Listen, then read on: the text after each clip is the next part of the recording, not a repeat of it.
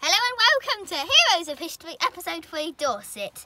So due to a technical difficulty where I just had to fix my email, due to it asked me if I was still the correct person, and I still am the same person on my computer. I'm not going to tell you my password, that's just bad safeguarding.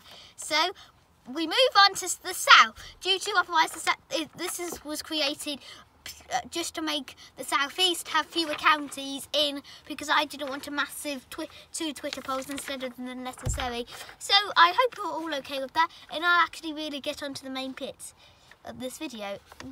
The first person on our list for Dorset was Mary Annings. If you've not heard of it, please put your name in the please put your name on the Twitter poll, because I would like to humiliate anyone in the next episode. She was born to a poor family and she discovered the plesiosaur and what of a dinosaur. It begins with I. First one to tell me will get 2 votes instead of 1 vote. Her place of birth was Lyme Regis, where it is only satisfying because we live about an hour down the road. We play chicken and get roly-poly fudge. Now, on to the second person. William Henry Fox Talbot, otherwise known as Henry Fox Talbot, otherwise known as William Talbot. There's about 10 bajillion different nicknames people call him. I didn't put that in my script, but I'm guessing it is.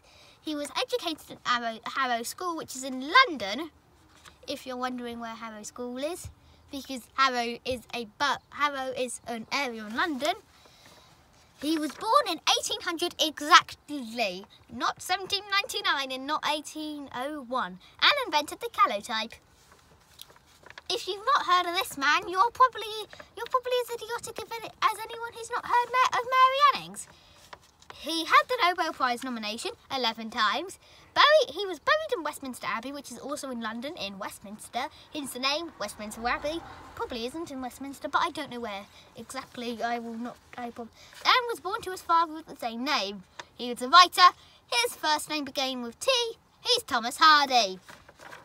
Robert Newton, who is a film actor and one of the more popular ones in the 1940s and 50s, who was a male juvenile. He was also in the Navy and around the world in 80 days, which is my second favourite, which is my favourite film. Which was the 1956 version.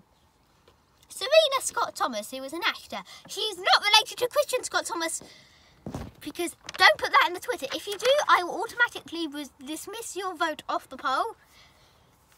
And her films were Diana, Her True Story in 1993, The World Is Not Enough 99, Hostage 2005, Bravo 2008, and Inherit Vice 2014. So those are the 5 heroes. We will get the Twitter poll out ASAP.